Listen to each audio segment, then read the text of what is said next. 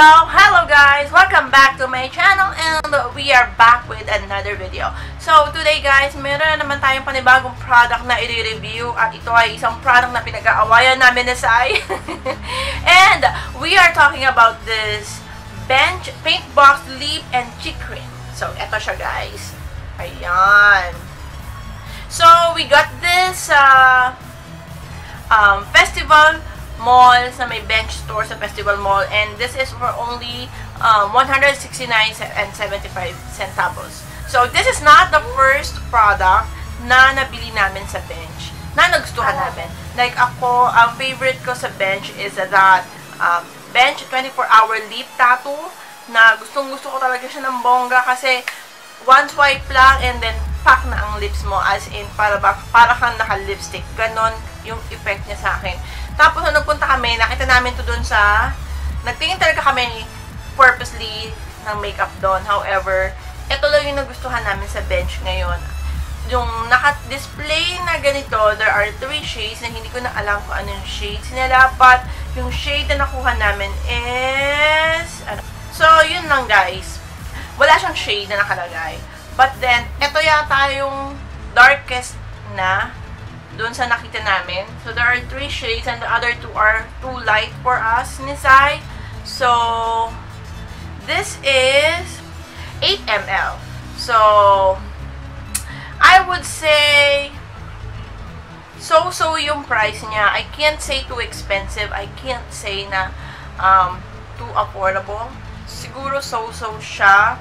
But, in fairness, dun sa tester na ginamit namin ni Sai, maganda yung color payoff niya, kaya kami napabili. Ito na ngayon yung pang-apat na product na bili namin sa bench. Yeah, so ito na yung product. So, natanggal ka na yung package niya. Actually, ang cute niya. Like, I would say this is too girly.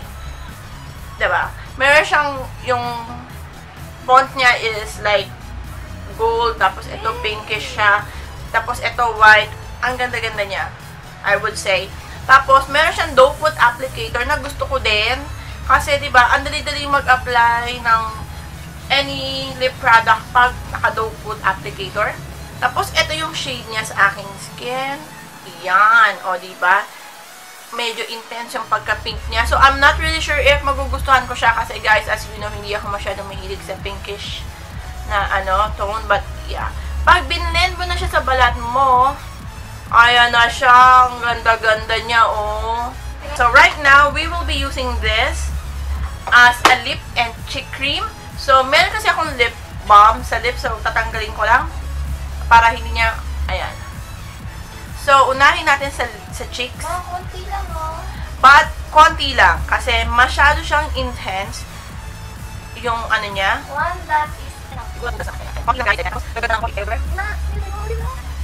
ayan, guys, oh. 2 dots lang yan na konting-konti lang. And, pak! Sa kabila naman tayo. Grabe siya, ang ganda naman. Ito lang yung pink product na gusto ko na. I don't like it. Ayan, guys, oh, konting-konti na siya. Ayoko na siyang dagdagan, guys, kasi hindi siya masyadong kita sa, sa screen, sa camera. However, guys, kitang talaga siya. So, sige, dagdagan natin ng konti para na akong sinampal nito. And, in fairness sa kanya, mabilis siyang i-blend. So, and, mabilis din siya mag-set. So, hindi naman talaga sobrang bilis like niya. Ang pula na! Ayan, ang pula-pula na, guys. Para na akong sinampal. Ayan. So, for the sake of this video, kaya ko yan ginawa. Ba't hindi talaga ako ganyan kakapal Pero, pantayin natin siya.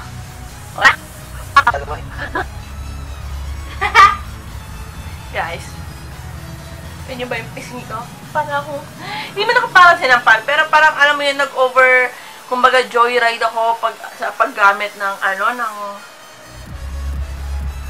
cheek cream na to. Tapos, lagay natin siya sa lips.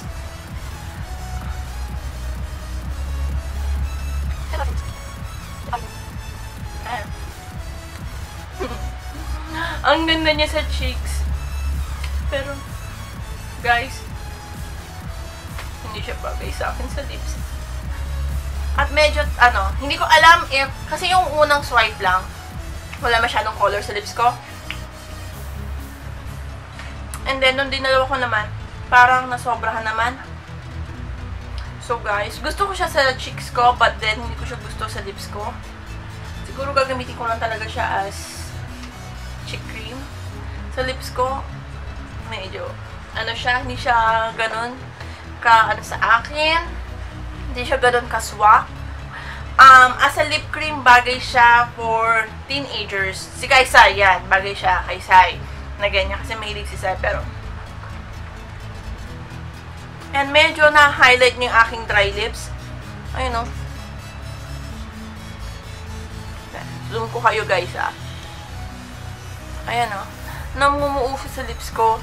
Pero, sa cheeks ko, okay naman siya. Ayan. So, yun na, guys.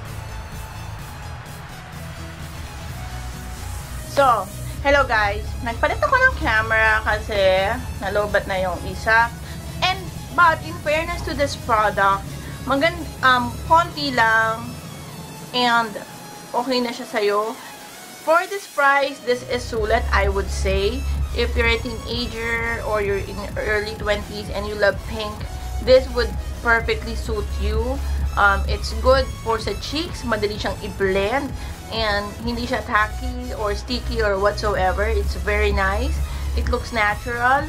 Huwag lang dadamihan katulad ng ginawa ko ngayon for the sake of this video. But overall, maganda siya. I would suggest this as cheek cream, yeah. But for lip cream, I can't. It didn't work on me, but it can work on you. We don't know. For this video, and I hope you like it. And if you do, please don't forget to like and also subscribe to my channel. And I will see you on my next video. So thank you guys for watching. You have a great day. Bye! Meanwhile, so hello guys, update lang regarding this bench lip and cheek tint. Pasensya na sa ingay ng TV. It lasted like more than 2 to 3 hours on my cheeks. Pinawisan pa ako and nagbuta kami ng palengke ni Clark. So yeah, so if I would I use it again? Yes, definitely. However, only as a cheek cream, hindi na lip cream, hindi kasi siya swak sa akin. Kahit si Sai, yun din yung sabi niya. She tested it. She liked it as a cheek cream but not as a lip cream. So, yun lang naman guys. Walang masyadong update. Just wanna give you an update on that matter kung gaano katagal siya sa cheeks ko. That's also, you know, what I expected lang naman kung gaano tatagal yung product. Actually, it's more than 3 hours. My apologies. It's more than 3 hours na nag-last siya sa cheeks ko. At galing kami sa arawan, mainit, pinawisan ako and all. But it's still good. So, yun lang guys. Thank you for watching again. Bye!